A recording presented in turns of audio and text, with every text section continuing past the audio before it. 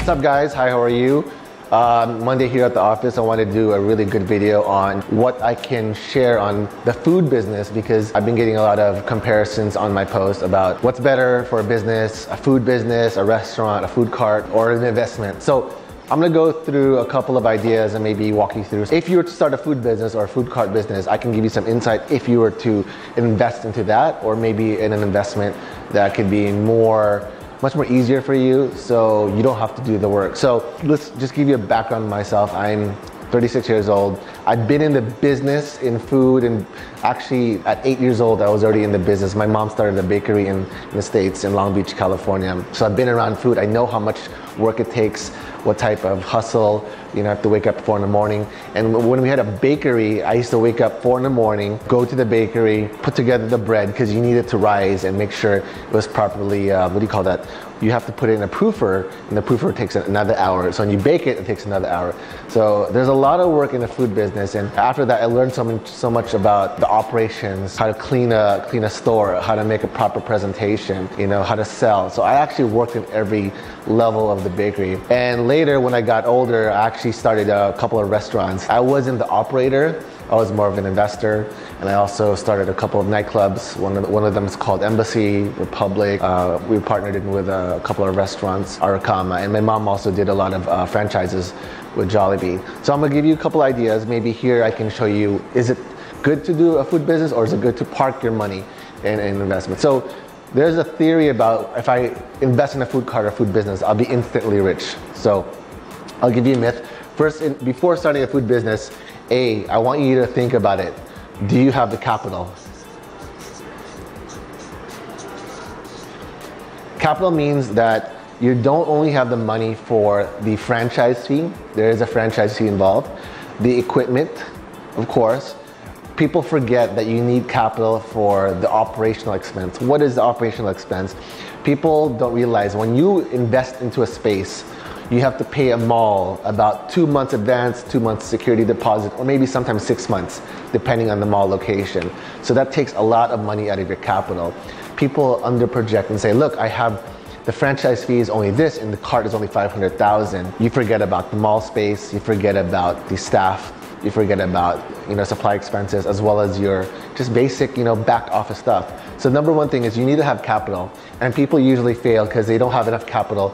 You should have capital for 12 months or 1 year to run on. So when you invest and you project, how much money do I need so I don't, you know, run out? Because there are months that you might not make money. There's some months that you might break even, and there's some months you make money. So number two, and this is another reason why people fail in the food business, you don't have the discipline. So usually in the food business, you need a super disciplined mind. There are a lot of people who get so excited the first day of having a food business, but they are not willing to stay in a store or in a location, stand in the mall, and open and close the store. And I used to do that. I used to actually open a store, count the money, and see how much money for change, and close the store and count the money again. Do you have the discipline to do that? A lot of people think it's all about just, you know, opening up and money will pour, and that's kind of like what I thought. So you need to have the discipline to do the daily grind. And part of that is, are you willing to do this for successfully 3 to 5 years? Why? Because you really build wealth 3rd, 4th, 5th year. You don't build ROI on your first year. So discipline is very key. 3 is experience. When I wanted to get into the food business, I actually interned for chefs, interned for restaurants. I used to wake up 5 in the morning, go to a restaurant. Back then it's called Tequila Joe's. And back then I was just cutting onions all day. But I was seeing how they prep in the morning. And sometimes you have to have the experience, like, what do you know about running a restaurant? What do you know about running a mall location? What do you know about all these things? So what I realized is that you need to actually know a little bit of something and master it. Operations, sales, HR, back office, accounting, all of that you have to take into consideration, because people don't even understand that a business is really a lot of moving parts. And do you have marketing? So if you're into some business, you have a plan for your marketing and sales. So people forget that you need to market, you have to invite people, to your restaurant. And if your product sucks, I'm sorry, people don't go. So they always say 9 out of 10 businesses are not around after they open up. Think about it, make sure you have the right experience. 4, you have to have the right team. Who's on your team? Part of the business is building a super successful team. I think a lot of businesses, they think it's a one-man person. There might be one person who's like the top, who's seen, but he has a team of amazing people who are running operations, admin, accounting, staffing, HR, marketing, sales, strategy, supply chain. So you gotta think, who's on your team? It's great to scale, but even when you build some type of scalable food cart or food business, who's on your team? Always ask advice from people who are doing it. Maybe spend time with them, get some mentorship, get some internship. Just observe. And that's what happens when you're really rushing just to make money and not build experience. And they say, you know what, this food business is a scam. I thought I was gonna make money. And sometimes people do try to sell you the dream, but they don't realize it's not really just the food concept. Sometimes it's more than that. Maybe it's a lot of other things. So last, which I think is really key, is location. I say location, location, location. In your business, you need traffic, you need sales, you need people to walk through it. Does your location have this? Because the more exposure you have, it's just like the internet, you have traffic. The more locations you have and the better locations you have, it can make or break you. And sometimes people don't know, they just say yes to any locations. They'll say yes to any outdoor, indoor locations. Think about it. Do you need a location with water? Does your location have a bathroom? Does your location have storage? Does your location have electricity? Can I fry my food in this location? Is it open air? You gotta think about, if you were to do this, how will my staff feel, and is this business viable in my location? So now that I gave you some ideas and tips about starting a food cart or food business, these are the things I think that you should think about before you step in.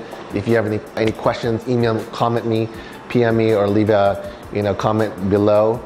I'm more happily to give you advice if you have any questions. So again, you have to have the capital. Make sure you have capital for about 12 months. Make sure you have the checklist. There's like so many books about this. Discipline. This is something you got to work on. This is mindset. Experience. Get a collective people who can give you the proper advice, and shadow them. Who's your dream team? Make sure your team supports you and you support your team. Location. So this is actually one of my things I've been wanting to talk about, since a lot of people say the easiest thing I know is to do food business. Great. It's also the highest rate in failure to do any type of business. So if you were to do food cart, what if you have to compare time? If you can just invest your money into a mutual fund and see, maybe I don't want to run a food cart. Maybe I can just sit in a mutual fund or buy. I always say, would you rather run a store or buy a stock of the company, like a Jollibee or McDonald's or whatever? So sometimes the smartest people just park their money and buy a mutual fund, a stock, and just sit on it. I think that's what smart people really do. Is like, they don't want to be so eager in operating thousands of stores. They want to see their money grow, they want a great return, and they just make money while they sleep. So this is the lazy way to make money. So look at the concept that you like and look at the stock. If I parked this money 5 years ago, how much would it be? This is all headaches because there's more elements involved. So hope I gave you insight. Again, leave some questions, comments, and share if you like the video. Peace.